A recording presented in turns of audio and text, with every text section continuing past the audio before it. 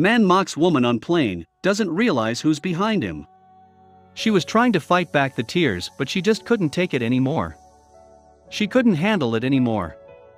She looked away and out of the nearby window and tried to calm herself down.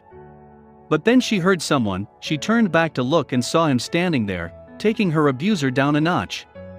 What she hadn't realized is that this man was itching to make a move.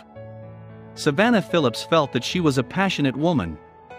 She worked hard both in her job and as a mother. Even with all the effort she put into her life, she always felt something in the back of her mind that always said she wasn't good enough. Whenever she could, Savannah would book a plane seat that had no flyers next to her. Unfortunately for her, today the plane was filled to capacity. She began to feel nervousness overcome her. She tried to breathe, but she never knew what would happen on the plane. Savannah had been battling with her weight for most of her life. Because of her weight, she had heard it all. A lot of people were heartless, and some were just ignorant. Whether intentional or not, it definitely affected her self-esteem. America's population is no stranger to being overweight. It has been a problem for a while now. But a recent development is body shaming. This doesn't help the problem or motivate someone to lose weight. Savannah knew this and had always been sensitive about it, even though she tried to have thicker skin.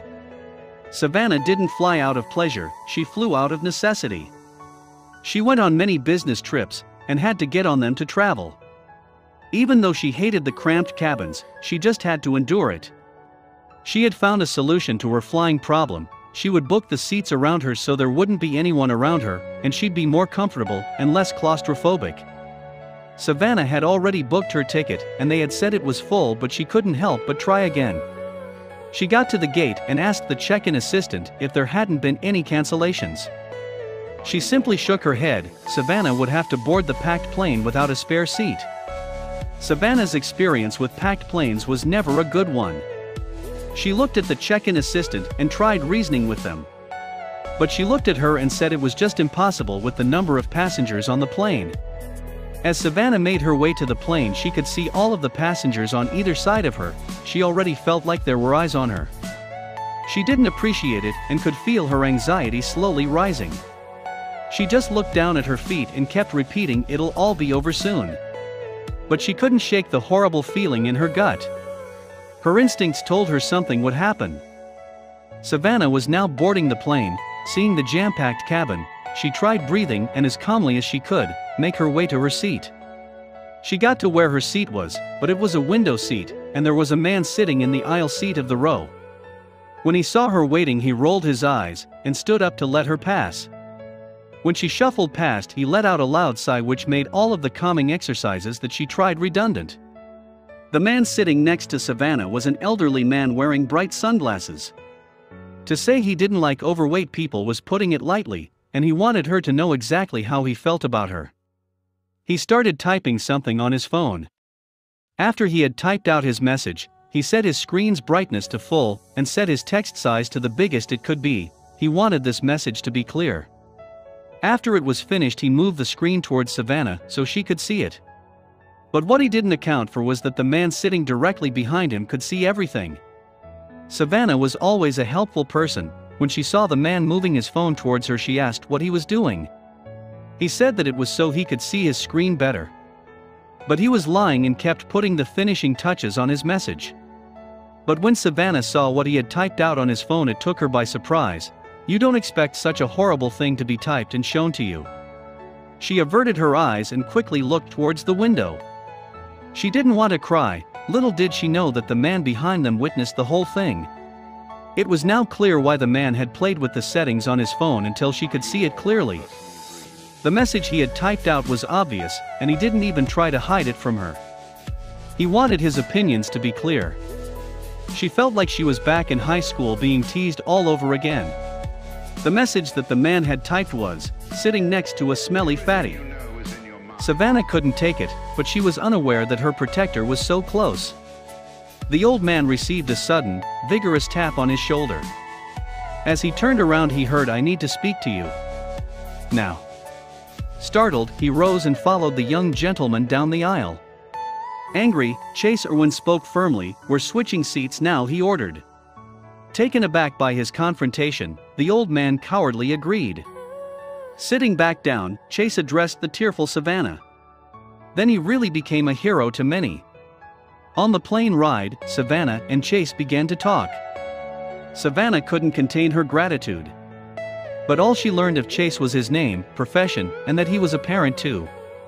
When they landed, Savannah felt compelled to share their story. But she couldn't find Chase on social media. So, she wrote a powerful Facebook post and urged people to share the post until Chase was found. But she didn't expect the response she received. Facebook post. Savannah's post began, "I am only sharing this story of what happened to me today in hopes that the person who stuck up for me will somehow be recognized. We sat on the runway waiting for the okay to take off for about 10 minutes. I sat there unable to stop silently crying. I was scrunching myself up against the wall as far as I could," she continued. The guy next to me takes out his headphones. Someone behind us says, "We are switching seats now." The guy next to me said, "Okay, why?" And I hear someone say, removing curse words, "You are texting about her, and I'm not putting up with that." Savannah was taken aback by how many likes, shares, and comments her post received. Many users wrote encouraging comments, stating that Savannah was beautiful just the way she was and not to let the rude man's personal opinion affect her.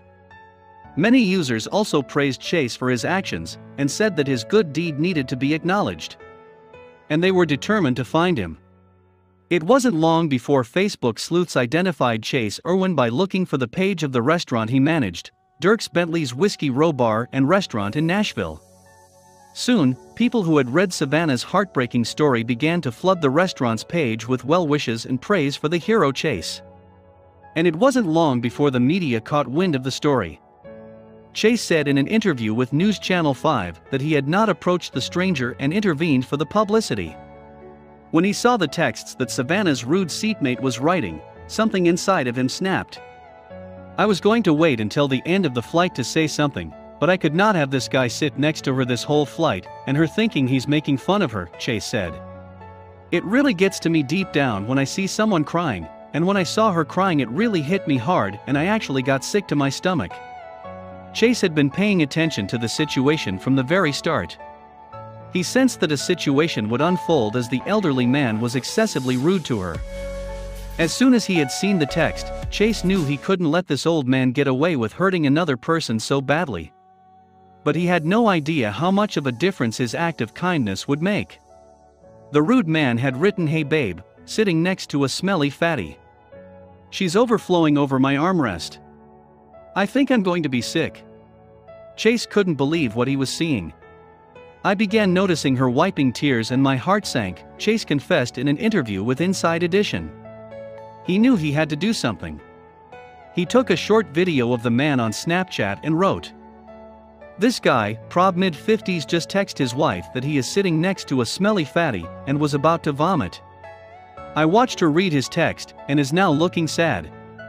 Deliberating over whether he should confront the man right there and then, he added, "Should I just say something when landing?" Then, he decided that he wasn't going to tolerate it. In an interview with local news, Chase mentioned how much he hated discrimination. When he had seen what the elderly man was writing, he had to act on it. But instead of waiting to have a word with him when the plane landed, he called a flight attendant over to let her know what he was about to do. Then, he confronted him. According to Chase, he approached the fat shamer and ordered him to swap seats with him now. At first, the man was confused. Assuming that Chase was offering him a better seat, he thanked him and asked why. But Chase was about to set him straight. "Because you're a heartless person," Chase told him.